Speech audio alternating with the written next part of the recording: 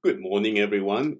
It's a great privilege for me to be with you all this Sunday, the first Sunday of 2021. It's a shame that we cannot be together. We have plans to be together, but the Lord had different plans for us.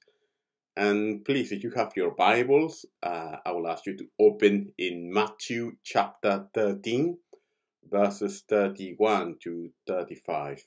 Matthew chapter 13, verses 31 to 35. The Word of God says in The kingdom of heaven is like a mustard seed, which a man took and planted in his field. For it is the smallest of all seeds, yet when it grows, is the largest of garden plants, and becomes a tree, so that the birds come and perch in its branches. He told them still another parable. The kingdom of heaven is like yeast that a woman took and mixed into about 60 pounds of flour until it worked all through the dough. Jesus spoke all these things to the crowds in parables. He didn't say anything to them without using a parable. So was fulfilled what was spoken through the prophet. I will open my mouth in parables. I will utter things hidden since the creation of the world. Is the word of God. 2020 has been probably the hardest year in recent times in Western society. Many of us have lost relatives and friends, jobs, finances. The world is grieving in pain, looking for a hope which cannot be found nowhere else but in Christ Jesus. And I think that this passage that we will study this morning is a great consolation and a great reminder for us in times of uncertainty and in times of pain and in times of suffering, that the kingdom of God will grow because Christ Jesus will extend his kingdom. And he is still a sovereign God who is in control of everything that happens in this world. One of my favorite theologians is Andrew Fuller. He was a Baptist pastor in the late 18th century in England. He was the founder of the London Baptist Missionary Society, which sent William Carey to India in 1793, just over 200 years ago. Now, something interesting. When William Carey went to India at the beginning of the 19th century, only 1% of the population of evangelical Christians live in non-Western countries. Only 1%. Now, 200 years later, in 2016, around of 90% of the population of evangelical Christians live in non-Western countries. How is that the population of Christians have grown so much over the last 200 years, particularly in non-Western countries, from being 1% of the total to be almost 90%? Because of the growth of the kingdom is hidden, but is powerful and certain. The kingdom of God has been growing over the last 200 years in many ways that we haven't even realized, in the midst of suffering, in the midst of war, in the midst of poverty. But the kingdom of God has been extended over the last 200 years and is extending and growing today and will keep growing tomorrow in spite of everything that we are looking around us. And we can be certain about it, and we can find great consolation on this truth. Many times you cannot see what the Lord is doing around the world. We see so much violence and suffering. We share the gospel with people, and nothing happens. You pray for your friends and family, and it thinks that nothing happened. Don't be discouraged. The growth of the kingdom may not be visible to the eyes, like this parable teaches us. It's hidden, but it's certain. Now, this morning I would like to talk about what is called the parables of the kingdom in Matthew chapter 13. And I would like to start speaking a little bit about this, about what is the purpose of these parables that sometimes are misunderstood parables. Now, this parable belongs to a section called the parables of the kingdom. These parables are repeated with a slightly different emphasis in Matthew, Mark, and Luke. And the purpose is to explain different characteristics of the kingdom of God. The kingdom of God is perhaps the most important theme in the Bible. All of the themes in Scripture, including the covenants of God and the gospel itself, are related to the theme of the kingdom. For instance, what is the gospel? Mark begins his gospel telling us the next thing in Mark chapter 1 verse 15. The time has come, he said. The kingdom of God has come near. Repent and believe the gospel. Now, you see how Mark connects the good news of the gospel to the kingdom of God. Now, the kingdom of God is a theme that permeates the whole of Scripture, and all the other themes, including the gospel, are related to the kingdom of God. This is why it's so important to have a good understanding about the kingdom of God and what these parables are talking about, because they are talking about some characteristics of the kingdom of God, a very important theme. Now, before explaining the meaning of these two parables in Matthew chapter 13, I would like to say, what are these parables not talking about? What is not the meaning of these parables? It's important to sometimes to understand something. It's very important to define what that is not about, what it's not talking about. Now, these parables are not talking about a political realm where the government has control over the church. They are not talking about a religious state. And they are not exactly primarily talking about the church neither. The church is the means by which the kingdom of God is announced, and the church bear witness of the kingdom. But the church and the kingdom are different from each other, although they are closely related. The church can suffer persecution, but the kingdom of God can be growing stronger and stronger. Now, what is the kingdom of God? The kingdom of God is God's kingly rule. It's the sphere on which God reigns, on which his sovereign power and will are exercised, and his influence is exercised through several means, but particularly through the church. Hence, the kingdom of God is already with us and within us.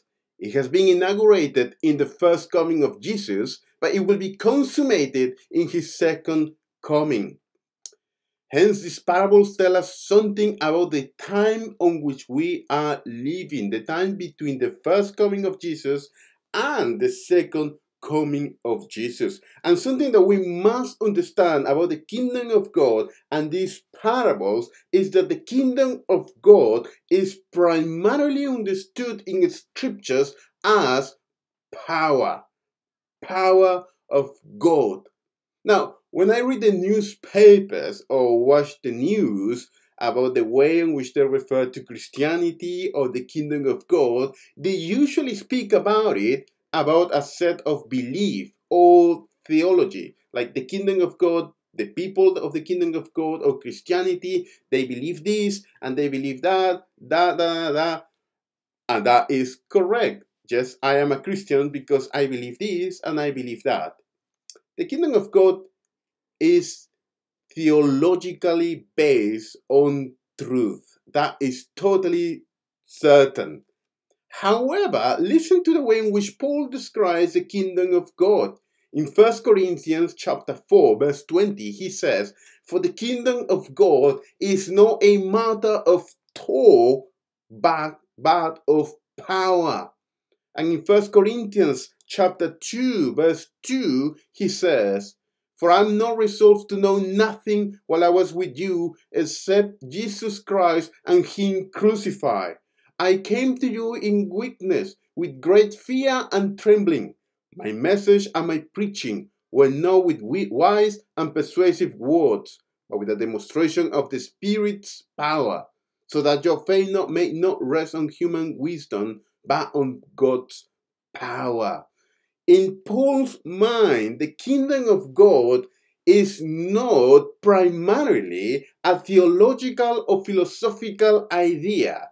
Although it's highly theological in content, the kingdom of God is primarily the expression of God's power. Power to live a life that pleases God. Power to defeat sin. Power in the Holy Spirit to evangelize. Power to bring people from darkness to light. Power to defeat Satan. Power to live a life that pleases God. Power to live a life on holiness. Power to change people's heart. The kingdom of God is primarily about power because God is a powerful God. Now, there are two parables in this passage of scripture, and I would like to explain the first one of them, the parable of the mustard seed. The parable of the mustard seed in verse 31 and 32.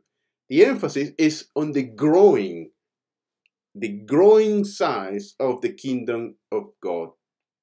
Now, let's make a comparison between these two parables. The first parable here, the parable of the seed, and the second one, the parable of the leaven bread. The first parable is talking or is related to the size of the kingdom, and the second one is related to the growth in its influence.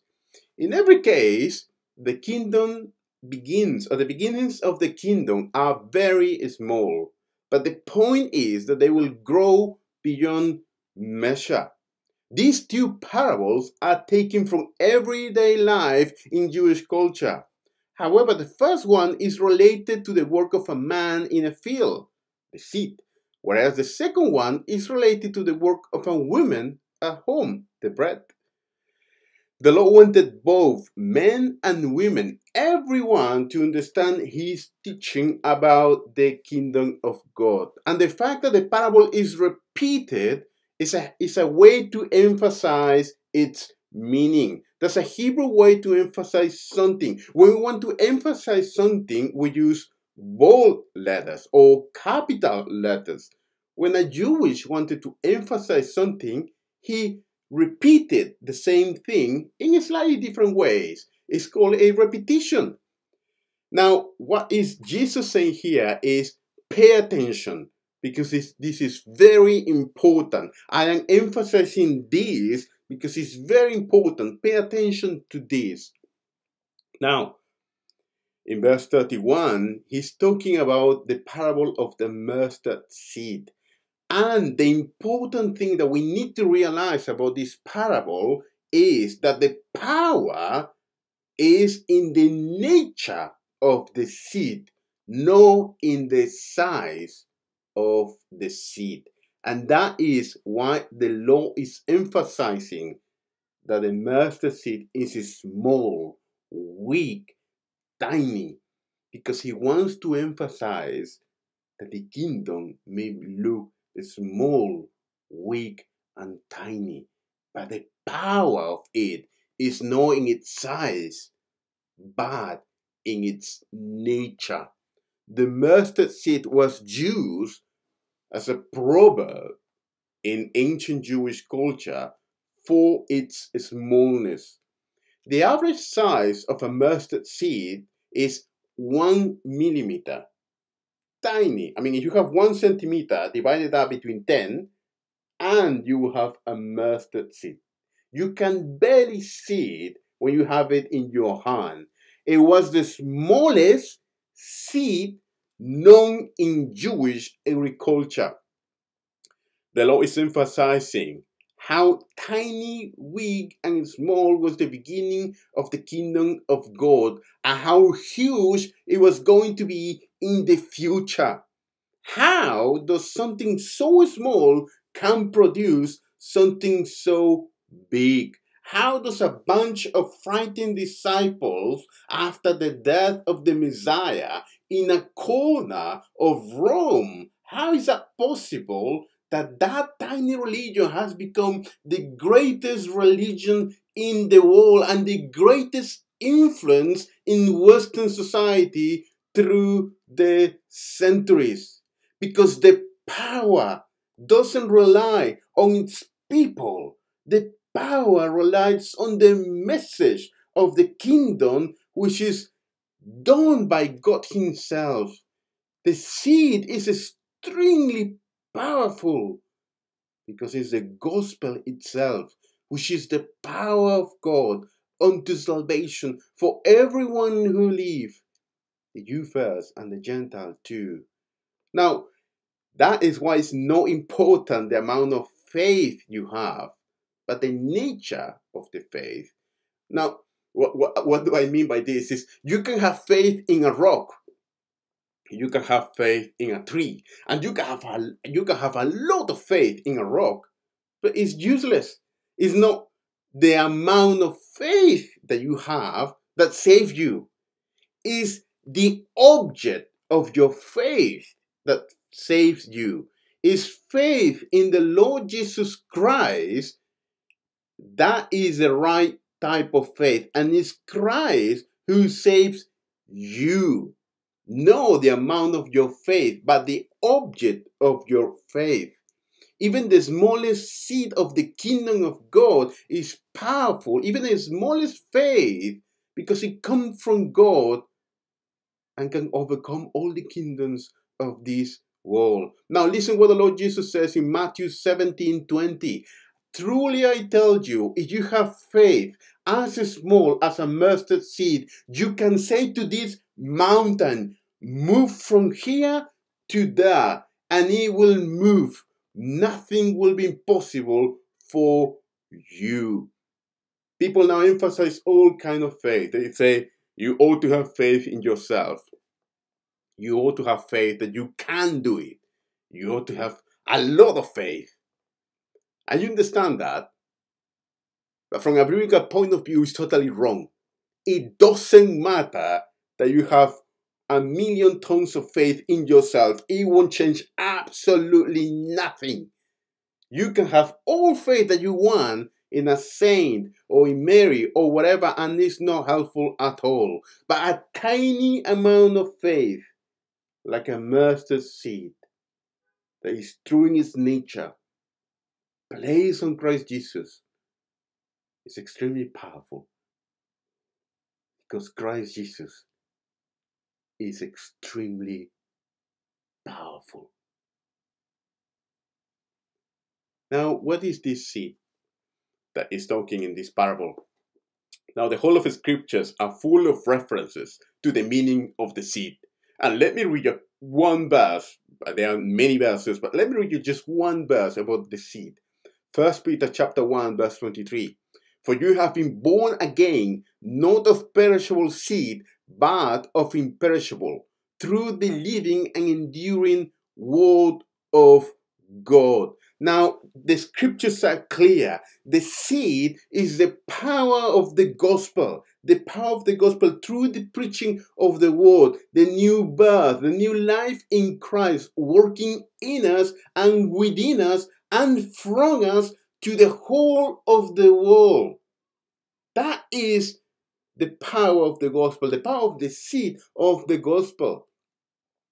Now, first, some things related to this parable is like the Lord Jesus Christ uses the word tree in Matthew.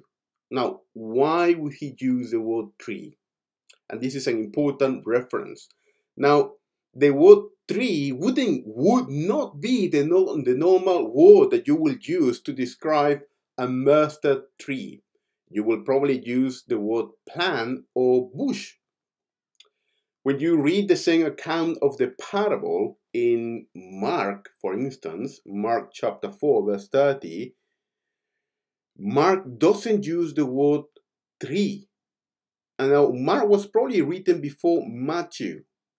And when you read the different accounts of these parables in the synoptic gospel, namely Luke and Mark, no one of them uses the word tree. It's only Matthew who uses the word tree. Why? Now, why do the others have the missing word and why Matthew includes the word tree? Most commentators says that Matthew did this intentionally. He had an agenda to include the word tree in relationship to a mustard plant. Now, the mustard plant was not that big, it was probably 8 to 10 feet. They wouldn't describe it normally as a tree, but Matthew used the word tree. Why? I think Matthew wanted to make a connection between this parable and the Old Testament teaching in relationship to the kingdom of God. The Old Testament describes the kingdom of God as a tree. Now, particularly in several passages, but let me mention a couple of them. In Ezekiel chapter 17, Ezekiel chapter 31, Psalm 104, and Daniel chapter 4, the kingdom of God is described as a tree. Now, why? Now, the image of a big tree is used in the Old Testament to refer to a big kingdom. Sometimes it was used in relationship to Persia, the greatest kingdom in Daniel's time. However, it's normally referred to the kingdom of God. And when it's used in relationship to birds, the reference in the Old Testament was, in every case, to the Gentiles, the non-Jewish people. Let me read you Ezekiel 17:23. It says, "On the mountain heights of Israel I will plant it. It will produce branches and bear fruit and become a splendid cedar. Birds of every kind will nest in it. They will find shelter in the shade of its branches." Ezekiel is basically saying that the kingdom of God one day will be so big that it will include people from every nation, like a huge, massive tree has birds from all kinds. Likewise, the kingdom of God one day will be so big that it will include people from all nationalities, ethnicities, and languages. And all of them are going to be united as one big family in Christ. Now, I don't know if you have ever had the opportunity to see a huge tree. I have.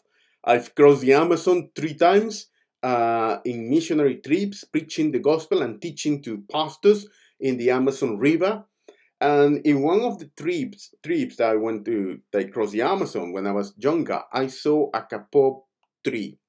Now, a kapop tree is the biggest tree in the Amazon. It's 80 meters tall. 80 meters tall.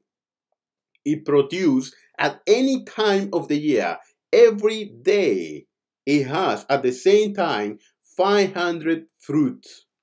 And each one of its fruits contains 200 tiny seeds. That is 10,000 seeds at any given time. These trees normally live around of 800 to 1,000 years. And there are thousands and thousands of birds in it. It's a huge tree. But it began from a very, very tiny seed. But with time, grows to be massive. How many of you are ethnically Jews?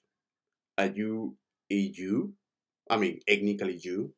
I am not, and probably you are not neither. We are non-Jewish people. We are Gentiles.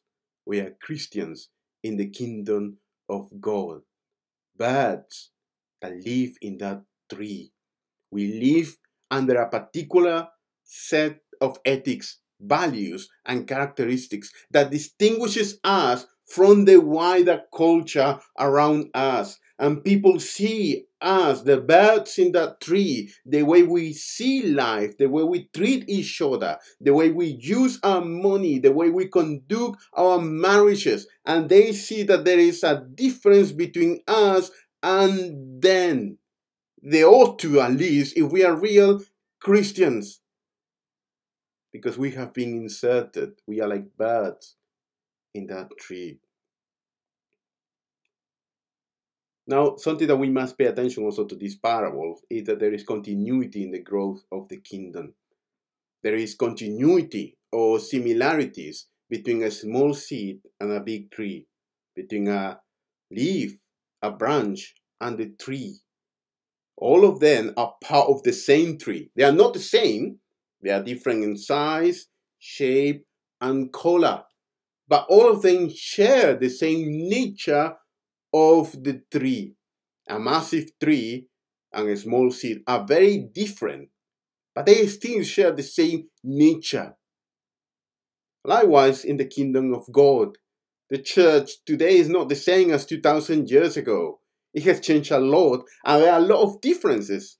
A branch of the tree in South Korea doesn't look exactly the same as the branch of the tree in the United States, or in Peru, or in Africa, or in Russia, or in Ireland.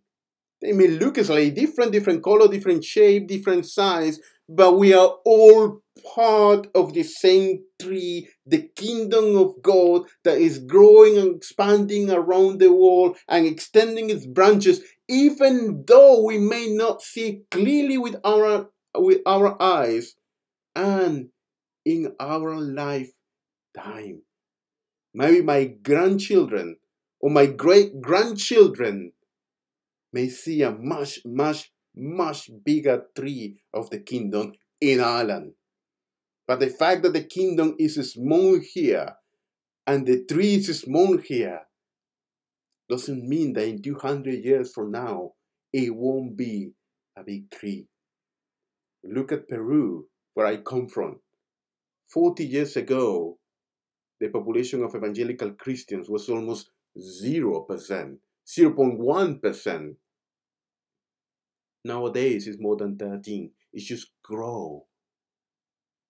It may happen the same here. The Lord knows. But the kingdom of God will grow. It may take time. It may take hundreds of years, thousands. But the Lord is extending His kingdom because He is the king of it.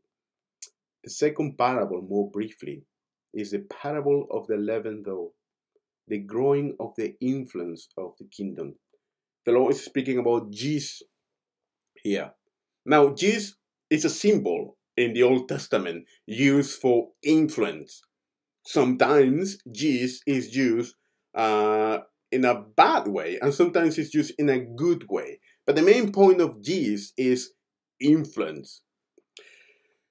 Sometimes it's used in a bad way when it's talking about, for instance, the Pharisees. A little bit of bad teaching by the Pharisees, the Lord says, can contaminate the whole people of Israel. And sometimes it's used in a positive sense. For instance, in relationship to the offering that the people of God brought in the Old Testament to God. The references in Leviticus chapter 7, verse 13 and 14. Now, the Lord compares the kingdom of God in this way, to yeast in this way, having a positive influence that at the beginning looks quite unimpressive, but it will have an effect that is out of proportion with its beginning. The idea is the hidden growth of the kingdom is hidden to the eyes. You cannot see it with your senses. You cannot see that it's growing. It's hidden. It's inside it. Now, in first century Judaism, they cooked bread at home. They didn't have Super Value or Aldi. They actually made their own bread. So they knew what they were talking about. Jesus was talking about something that they did every day. Every family will get what he was talking about.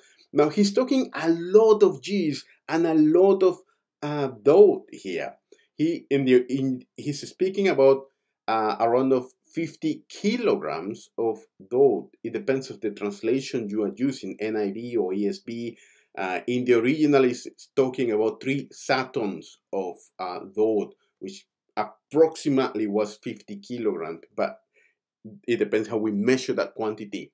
The point is that it's a lot of cheese and a lot of dough. That's the whole point. It was enough to feed around 150 to 200 people. It was not the kind of dough that you will prepare for your house, but more for selling or for a big celebration. It's talking about a huge amount of dough. Now, the word that is translated there for mix, the women that mix the yeast in the mass, in the original Greek, is the word hide. It says that the women hide the yeast inside the dough. And what is the point here? The point is of the influence of the growth that the yeast produced in the dough, in the mass, that is hidden to the eyes. It's not obvious to the eyes, but it's certain and present. The point of the mustard seed was that the growth of the kingdom is slow.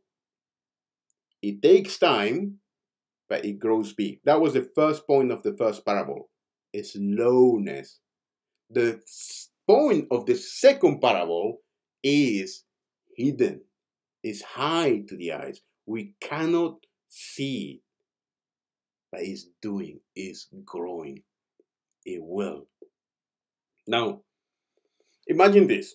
Imagine that I have this massive amount of dough and I put it in my fridge and I put the yeast overnight and I go next day, I open it. I am expecting to find a massive growth, but I open my fridge and it hasn't grown. Maybe I think, oh, maybe it requires a little bit more time. So I put more yeast on the dough and I leave it there for another 6 hours. And then I go back. I'll go back to it. I open the fridge and it still hasn't grown at all. There is no growth. Maybe I think I need to put a little bit more perhaps and wait a bit longer. So I put a lot more yeast and I close it and I wait for another 24 hours. And I go the next day and it still hasn't grown an inch. Now, I don't know you, but I would probably get very annoyed and say, this yeast is rubbish. They have actually, it's probably not even yeast. I don't know why they have sell me in this market or whatever. It's actually rubbish. It's not doing what it's supposed to do. It's not producing growth. I will just throw that yeast away.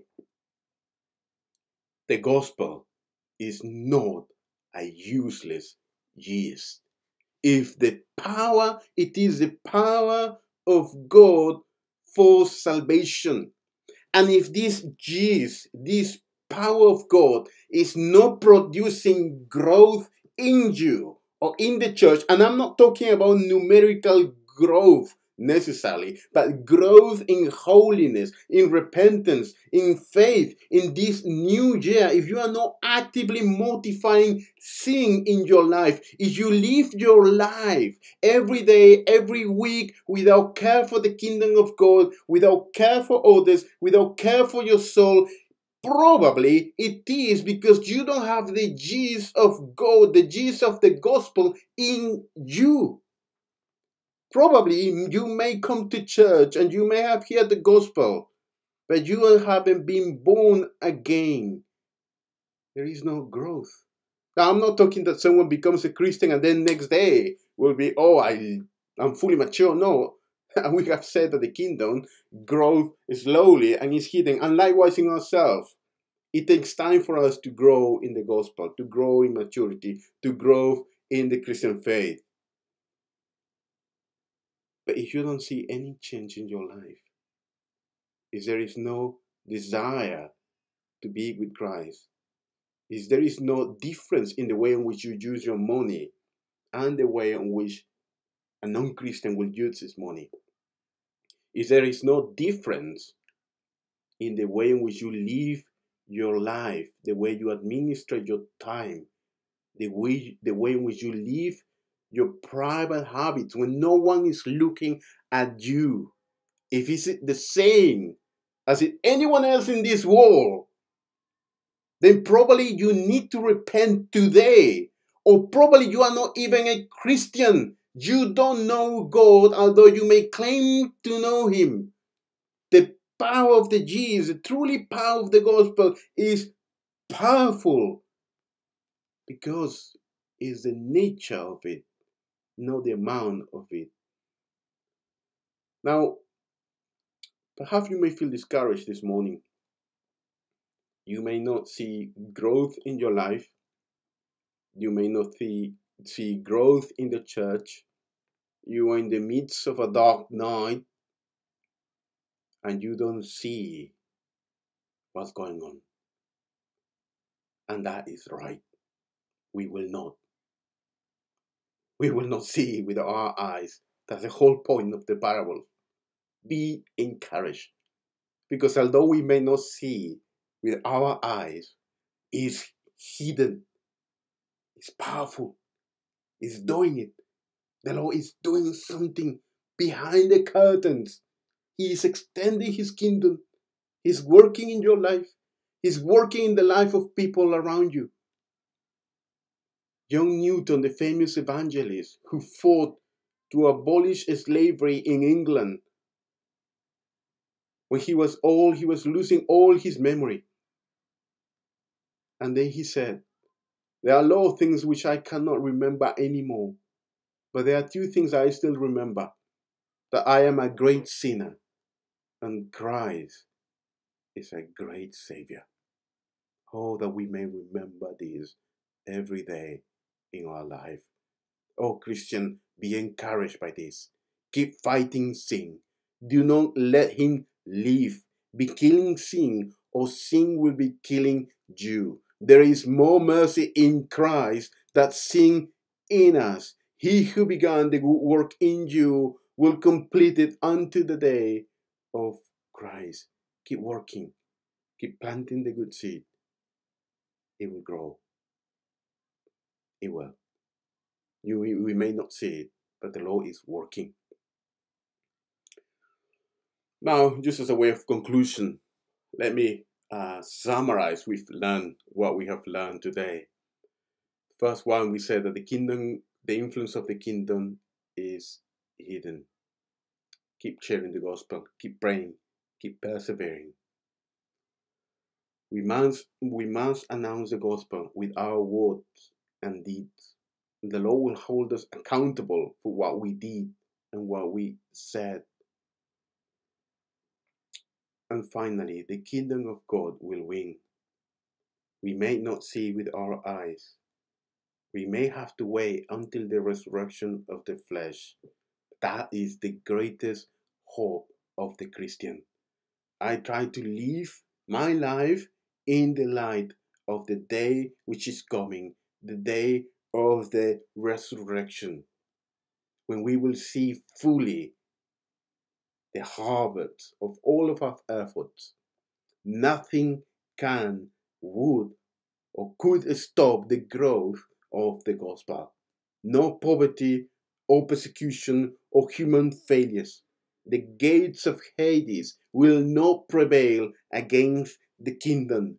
Nothing will stop the growth of the gospel in the world. One day the Great Commission will be the great fulfillment. One day that tiny seed of mustard will become the biggest tree of all. One day the Lord will rule and reign, and every knee will bow down in front of Him and confess that Christ Jesus is Lord. Are you doing your part on it?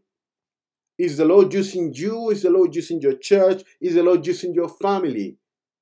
Or is He using and will use someone else? Remember William Carey when he went to India? There was almost no believers there. And I remember when my grandmother was young, 40 years ago, when people started to preach the gospel in Peru, there were no believers. And now look at the growth there. And look at the growth in other parts of the world. And even in Ireland, how it's growing. And it will grow. Be encouraged today in the midst of all that is going around us, all this madness that we see around us, suffering, disease, virus. Close your eyes for a second and look up. Look at the one who is sitting on his throne and conducting everything in this world. And take courage in this 2021 that we may remember this truth of God, Christ, and the kingdom every day, and take courage on it. May the Lord bless you and keep you, and may he shine his face on you today. God bless you.